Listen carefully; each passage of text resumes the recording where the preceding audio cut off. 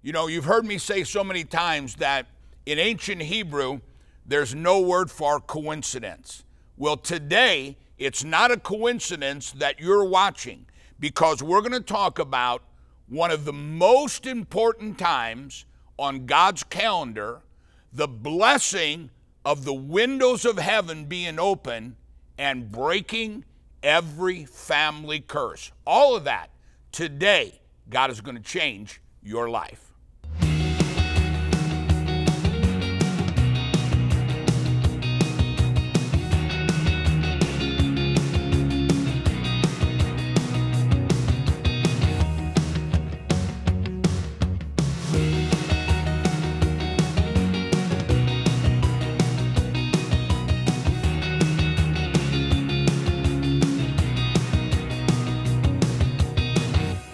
God has a calendar. Matter of fact, one of our gifts to you today is a biblical calendar. And many of you know this, but perhaps you don't know this, that the biblical calendar, when God is preparing all the blessings from the kingdom of heaven to your life, doesn't start in January, but actually starts in September. It starts right now for you, and we'll talk about that a little bit later. But when God says, is there not an appointed time? In Hebrew, that word appointment is moedim. That on God's calendar, God is God 24/7. We understand that. Every moment of every day, God is God. But in saying that, the scriptures say, call upon the Lord when he is near. Now, what does that mean? God is God 24/7. Every moment of every day, God is Jehovah Jireh, Jehovah Sitkanu, Jehovah Mekadesh. The miracles that you need, the miracles that Jesus paid for when he shed his blood 7 different times, those miracles are available every moment of every day. But on God's calendar, at certain times, God's anointing, God's power, God's miracles are stronger on those appointed times than the whole rest of the year. Now, right now, we are in, well, let me be real honest. As you know, we film these a month or so in advance. So while you're watching this, right now we are in the month of Elul. The month of Elul is the blowing of the shofar. For 30 days up to the time of Rosh Hashanah, we blow the trumpet in Zion and we sound the alarm. And I'll explain why. Now, as you're watching this, we're at the very end of the 30 days of Elul and then 10 days of Rosh Hashanah Yom Kippur. And God spoke to me this morning. I knew that I was coming into the studio to talk to you, and we would be at the end of blowing the shofar. And God spoke to me and said, everyone that's watching today, go outside and blow the shofar for them. So I blew it for you. Now let me show you what happens. On Rosh Hashanah, the Bible says that God will open the book of blessing, and he'll look to see what kind of blessing will be released into your life according to, now we're saved by grace. We understand that, right? We're saved by grace, not by works. But we're rewarded according to what we've done or we haven't done. So 30 days up to Rosh Hashanah, we blow the shofar to wake us up, to make sure we're doing something. We're being a blessing to the nation of Israel so that we don't miss what God has for you for the whole rest of the year. Now, I'm going to say this real quick, and then we're going to get into more of it. So for 30 days up to Rosh Hashanah, on Rosh Hashanah, which happened last week, God opens the book to look to see what you've done. Have you been a blessing? Is the world a better place today than it was yesterday because of you? And so he has us blow the shofar. He's sounding the alarm. Wake up.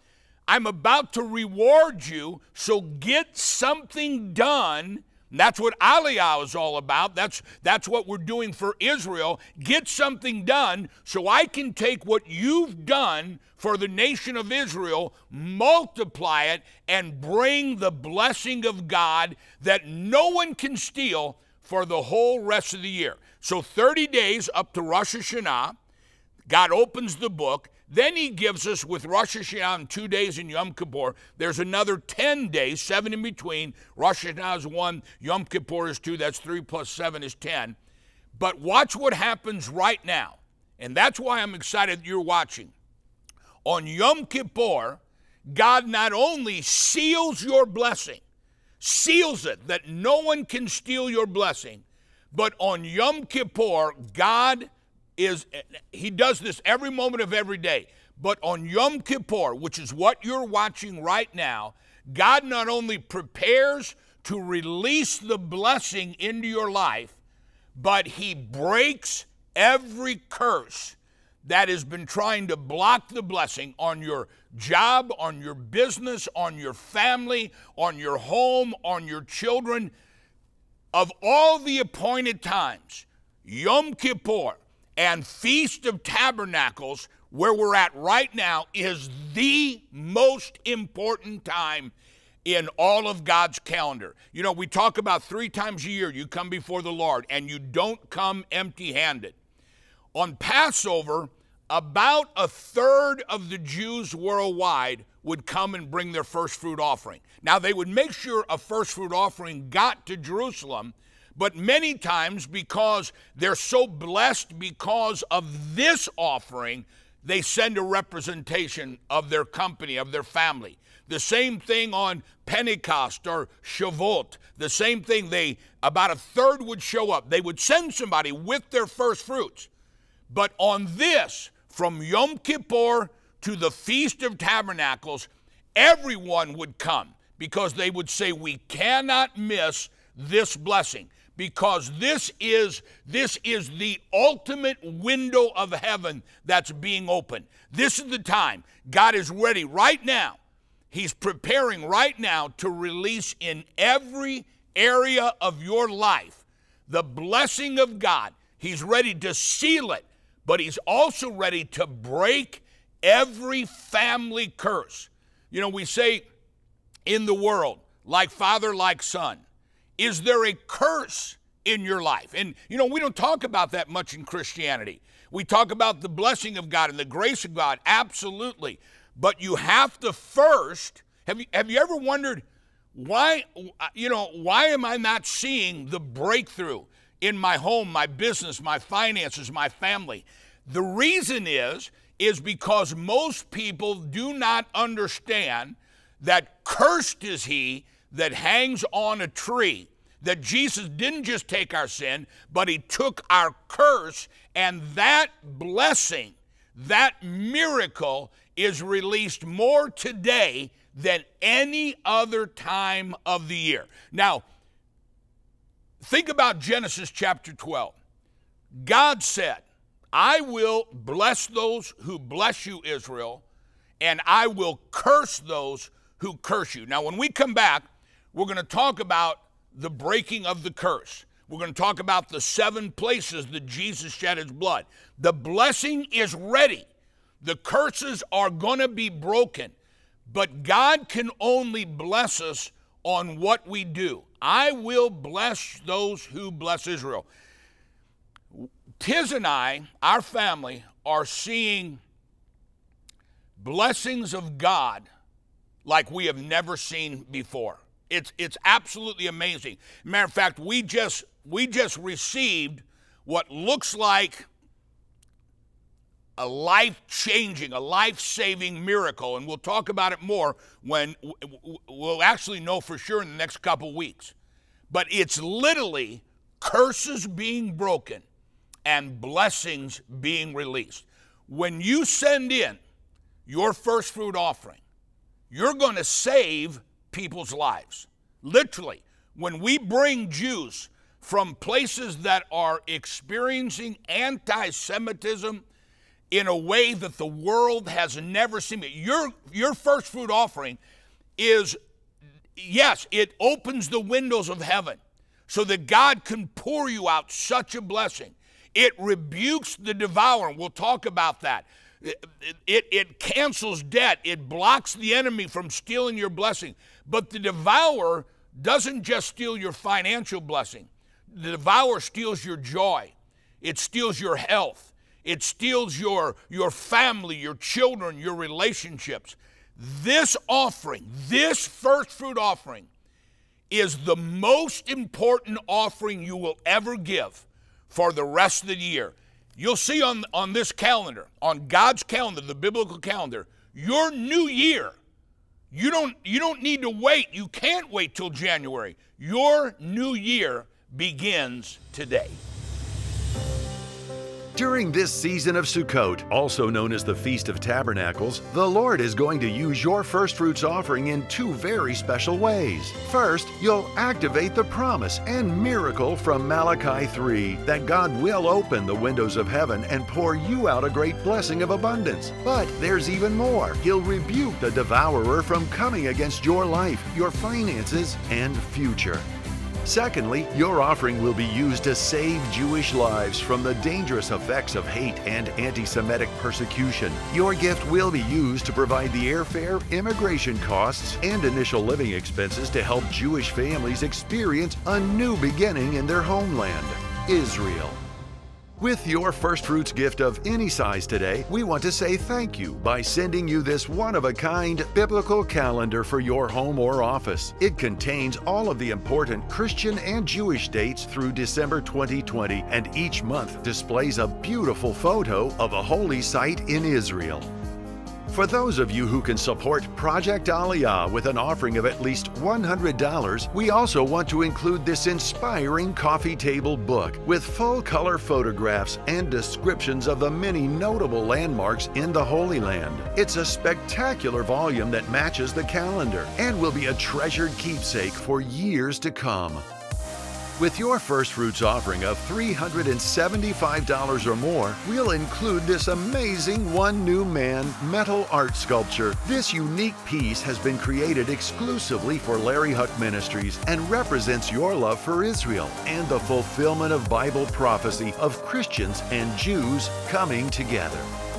Your generous first fruits offering today of at least $750 will fund the average cost to bring one person home to Israel. To say thank you, Pastor Larry will include this magnificent Lion of Judah Yemenite shofar. It's a high-quality 30-inch horn made in Israel that is handcrafted from an African kudu. It's embellished in silver with this stunning lion head design representing the Messiah and is bundled with all of the other resources already mentioned.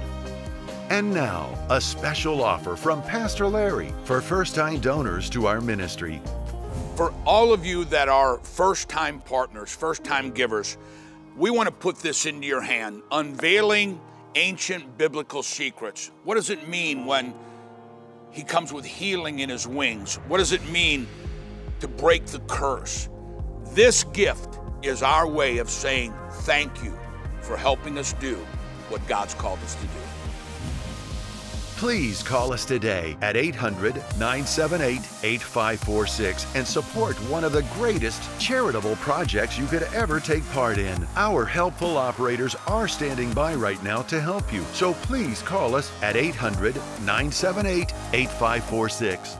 If you prefer to give online, simply go to our secure website at larryhuch.tv and choose your level of giving there. Or you can always mail your gift of support to the ministry address on the screen. Please accept our sincerest thanks for whatever size gift you're able to sow. Together, we are saving Jewish lives, fulfilling biblical prophecy, and you are positioning yourself for an outpouring of blessing that God promises through your first fruits offering. Thank you so much for your faithful support. We look forward to hearing from you today.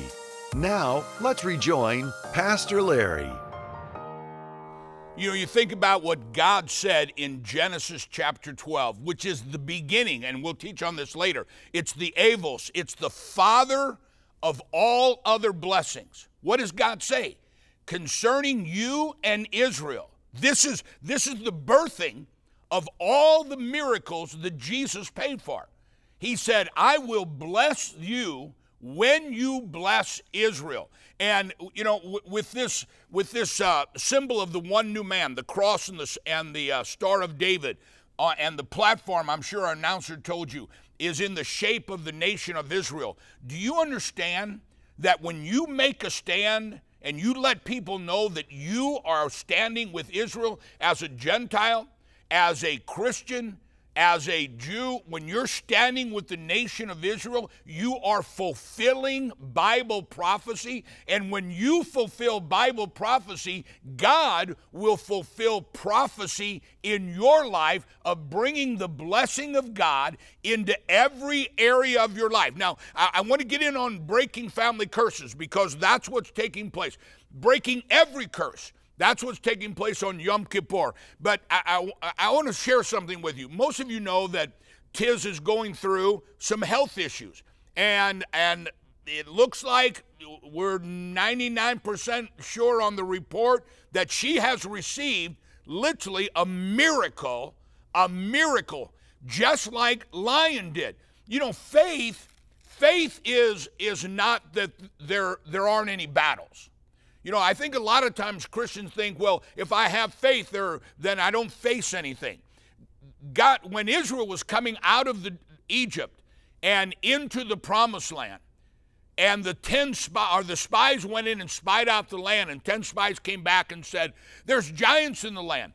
God never said there wouldn't be giants, but he did say that you, in everything you face, are more than a conqueror. And then he tells us the weapons of our warfare are not carnal, but they are mighty in God.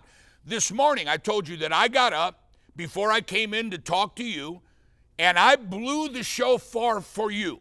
I sounded the alarm. Now, ancient Jewish wisdom tells us that when we blow the shofar, the enemy hears that you understand that you are part of the army of God, and the enemy flees. It's kind of like, it's a terrible illustration, but it's kind of like you watch the old John Wayne movies, and here comes the cavalry, and the Indians have the wagon train surrounded, and they hear the horn of the cavalry, and they realize, man, here comes the people, they're going to save them, and they flee.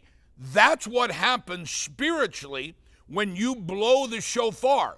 That's what happens when you save someone's life, when you give the aliyah, and we take your first fruit, we take a first fruit offering on your behalf to the nation of Israel, to the Ukraine, to Russia, to wherever, and save a life, the enemy flees. Now, I blow this every day during the month of Elul. And then from Rosh Hashanah to right now, I blow this every day because it's a spiritual weapon.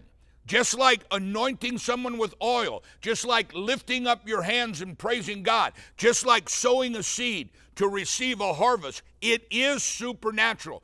Somebody asked me in my office after church on Sunday, they said, Pastor, after Rosh Hashanah, after Yom Kippur, while Tiz is still going through her treatment, will you blow the shofar? Absolutely.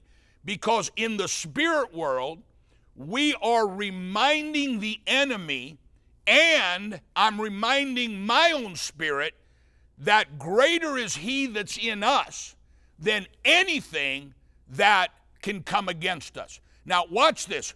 We're right now, and it's not just limited to this, but do you have a generational curse or a family curse in your life? You say, well, Pastor, how do I know? Well, in my life, there was alcoholism in my family, addictions in my family, poverty in my family, anger and violence in my family, and not just with men, but with women. Not my mother. My mother is a saint. But when I got saved, God forgave me of my sin, but I learned how to break that generational curse. I learned how to break the curse. Remember when they came to Peter, or Jesus said to Peter, who do you say that I am?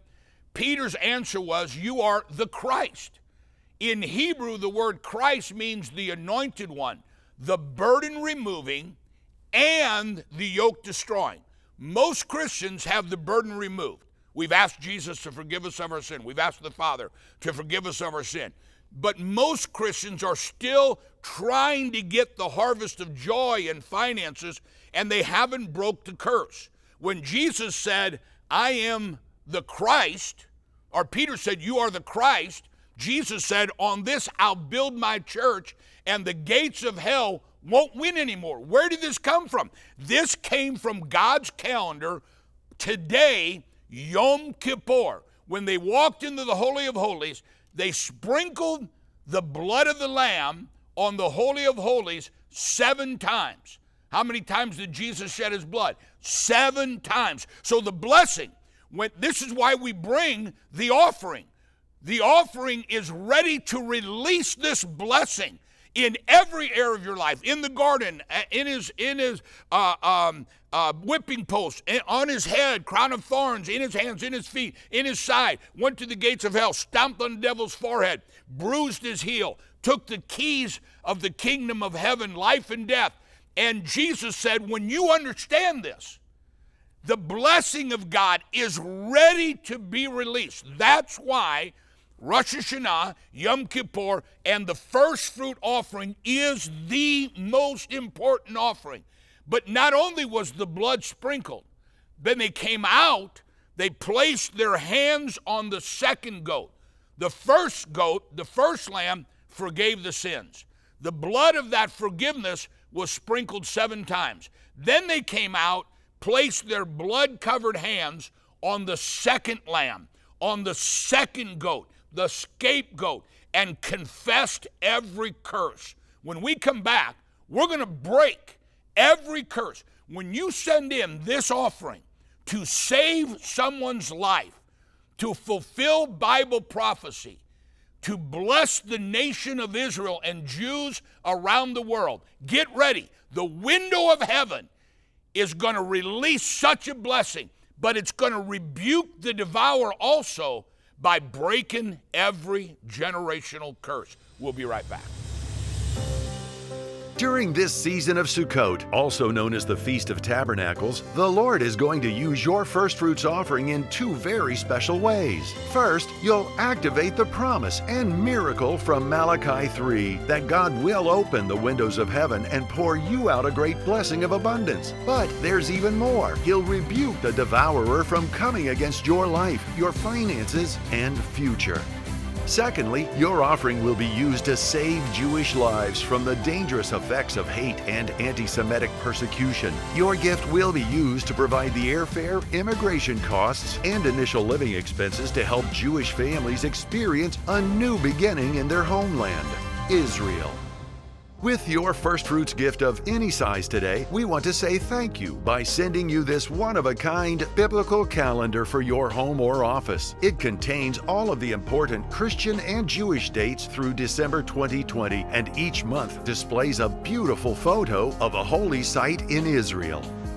For those of you who can support Project Aliyah with an offering of at least $100, we also want to include this inspiring coffee table book with full-color photographs and descriptions of the many notable landmarks in the Holy Land. It's a spectacular volume that matches the calendar and will be a treasured keepsake for years to come.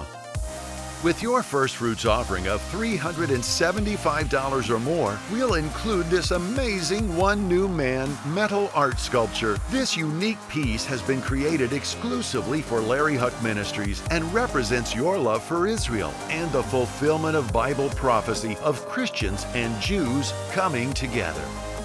Your generous first fruits offering today of at least $750 will fund the average cost to bring one person home to Israel. To say thank you, Pastor Larry will include this magnificent Lion of Judah Yemenite shofar. It's a high-quality 30-inch horn made in Israel that is handcrafted from an African kudu. It's embellished in silver with this stunning lion head design representing the Messiah and is bundled with all of the other resources already mentioned.